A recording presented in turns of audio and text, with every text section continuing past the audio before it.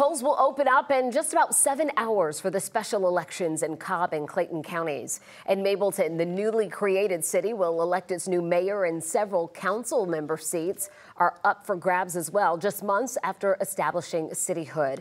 And over in Clayton County, voters will elect a new sheriff. Their choices are Clarence Cox and interim Sheriff Levon Allen.